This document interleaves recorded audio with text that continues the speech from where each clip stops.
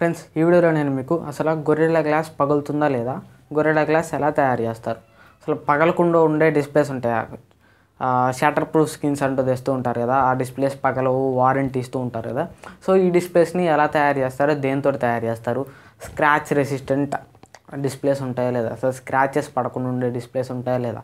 మన gorilla glass displays చూస్తే scratches పడుతూ ఉంటాయి. సో ఎందుకు పడతాయి, అసలు స్క్రాచ్ రెసిస్టెంట్ డిస్ప్లేస్ ఉంటాయా లేదా. సో మొత్తానికి చెప్పాలంటే నేను డిస్ప్లే స్క్రీన్స్ గురించి ఈ వీడియోలో నేను మీకు ఫుల్ ఇన్ఫర్మేషన్ అయితే తెచ్చిపోతున్నాను. So gorilla glass versus dragon tile glass ఇట్లాంటివి అయితే కాదు, డిస్ప్లే స్క్రీన్స్ ఎలా తయారు చేస్తారు, సో వాటి గురించిన ఫుల్ ఇన్ఫర్మేషన్ అయితే మీకు ఈ వీడియోలో నేను అందించడానికి అయితే ట్రై చేస్తాను. చూస్తూనే ఉన్నాను, నా పేరు నెహేమియా, మీరు చూస్తున్నారు techno spring YouTube channel.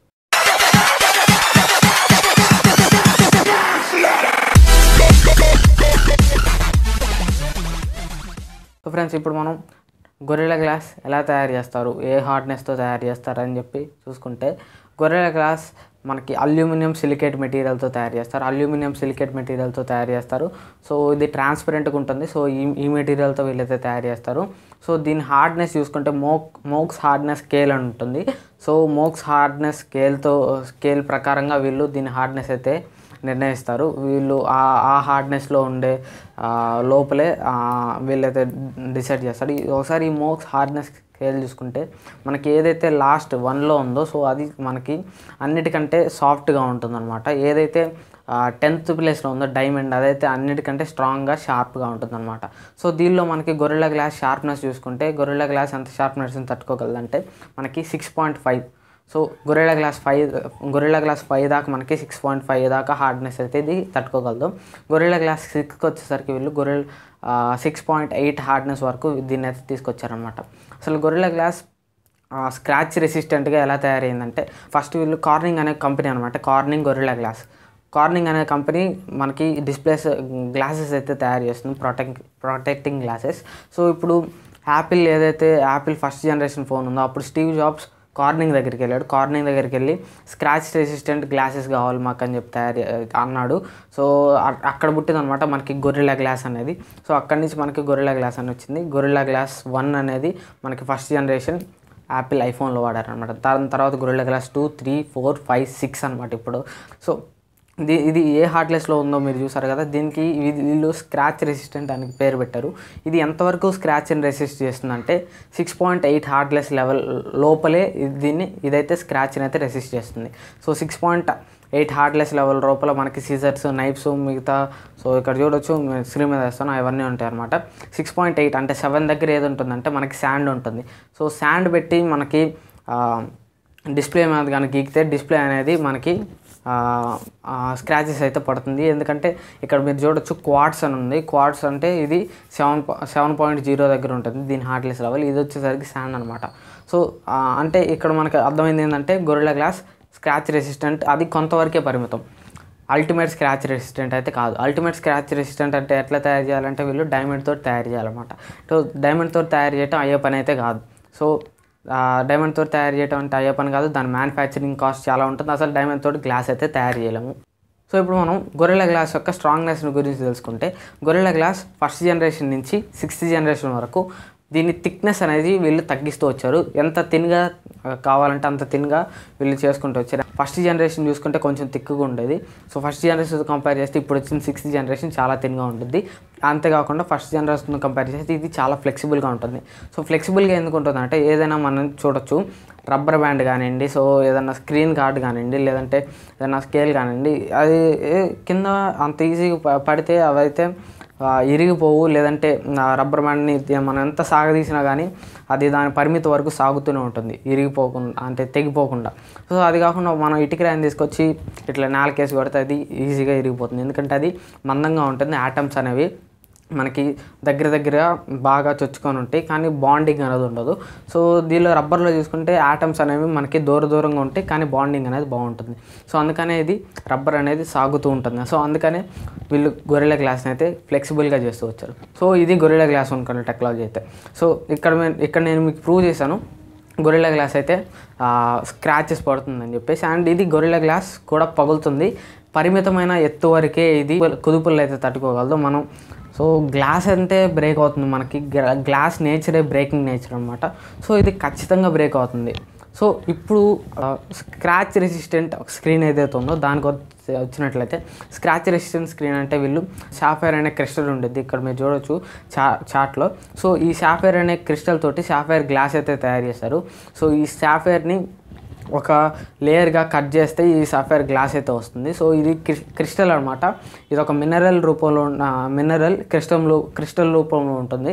So ఇది సింగిల్ లేయర్ గ్లాస్ అనమాట. సింగిల్ లేయర్లోనే గ్లాస్ అనేది మనకు వచ్చేస్తుంది. సో దీని హార్డ్నెస్ లెవెల్ చూసుకుంటే మనకి సాఫైర్ 9 దగ్గర ఉంటుంది. సో అంటే ఇది వీళ్ళు కోస్తే నైన్త్ గ్రేడ్లో ఉండే షార్ప్నెస్ కూడా ఈ సాఫైర్ అయితే తట్టుకోగలదు. 9th గ్రేడ్లో ఉండే షార్ప్నెస్ ఉండే ఐటమ్ ఈ సాఫైర్ మీద పడినా కానీ దీనికైతే గీతలు పడవు.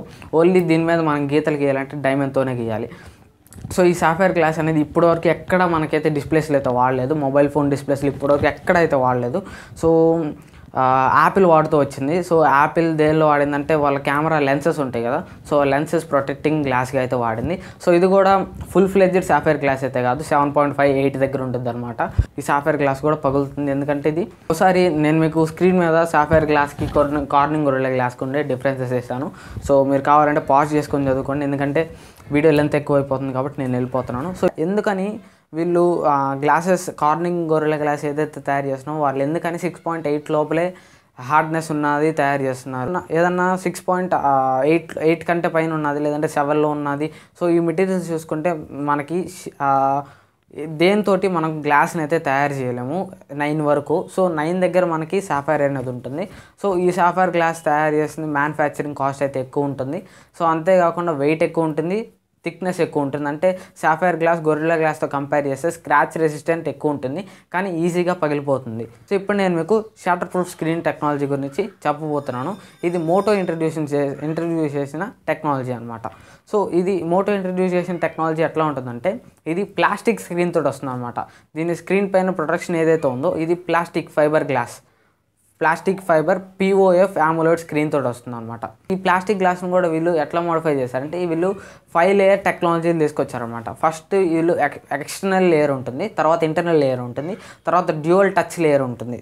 3 లేయర్లలో మనకి పైన 2 లేయర్లు ఏదైతే ఉందో అవి ఫైబర్ ప్లాస్టిక్తో తయారు చేస్తారు. సో ఇవి స్క్రీన్ పైన ప్రొటెక్షన్కి అనమాట. ఏదైతే మనకి గ్లాస్ ఫోమ్ ఉంటుందో, సో మనకి స్క్రీన్ పైన డిస్ప్లే పైన ప్రొటెక్షన్కి ఏదైతే కార్నింగ్ గొరిల్లా గ్లాస్ పెడతామో ఆ ప్లేస్లో వీళ్ళు ఇదైతే తీసుకొచ్చారనమాట, ఈ plastic 2 layer గ్లాస్ని. And dual touch layers వచ్చేసరికి మనకి టచ్ సెన్సింగ్ కోసం అనమాట. అండ్ దాని తర్వాత దాని కింద వీళ్ళు మెయిన్ డిస్ప్లే అయితే ఉంటుంది. ఇది కూడా plastic optical fibre AMOLED screen అనమాట. సో ఇది ప్లాస్టిక్తో తయారు చేసిన optical fibre AMOLED screen. So దీని పిక్సెల్స్ చూసుకుంటే మనకి ఒరిజినల్ AMOLED ప్యానల్ ఏదైతే ఉందో దానికంటే వీటి కొంచెం ఫైబర్ ప్రొటెక్షన్ ఎక్కువ ఉంటుంది అనమాట. సో దీని కింద వీళ్ళు 5th లేయర్ ఏదైతే ఉంటుందో అక్కడ వీరు ఏం పెట్టారంటే అల్యూమినియం కోర్ ఒకటి పెట్టారు. సో ఈ అల్యూమినియం కోర్ ఏం చేస్తుందంటే, ఈ అల్యూమినియం కోర్ పైన మనకి ఏదైతే ఈ POF AMOLED స్క్రీన్ ఉందో సో ఈ డిస్ప్లేని అయితే పెడతారు. సో ఏదైతే మనకి కింద పడినప్పుడు కుదుపులు ఉంటాయో సో ఈ కుదుపులకి డిస్ప్లే కదలకుండా ఈ అల్యూమినియం కోర్ పైన ఉండేటట్టు అల్యూమినియం కోర్ని అయితే పెట్టారు. సో ఇది ఎట్లా ఉంటుందంటే, అల్యూమినియం కోర్ అనేది మన ఇల్లు కడుతున్నప్పుడు సో ఇల్లు పైన స్టేర్స్ ఏదైతే ఉంటాయో, సో మనం 4 స్టేర్స్ అనుకుందాము.